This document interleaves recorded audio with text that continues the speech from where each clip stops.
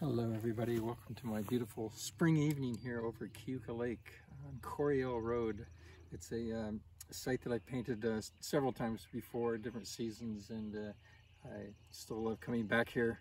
Tonight's a particularly beautiful night, wonderful soft light and atmospherics. Maybe if you come around here to look at the painting, I'm using a lot of muted tones here because that's the way I see it here tonight. There was a wonderful glint though on the water earlier. That was the brightest note of light, and I'll define that and as it progresses. But that was the initial impression of that.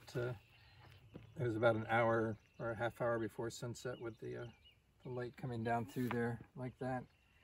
But the distant mountain over there is all kind of muted tones, and it's an odd combination of muted green and muted mauve.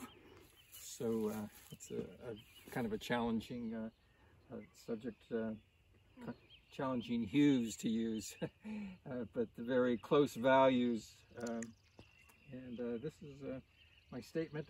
I like the composition, like the placement of the house here, and the road leading down, and it's got a ways to go, but it's a good start. And look for this at my show at the West End Gallery in Corning, New York. I have a new exhibit opening there in May, and it's up till June. So, and then look for it on my website too. Okay, cheers.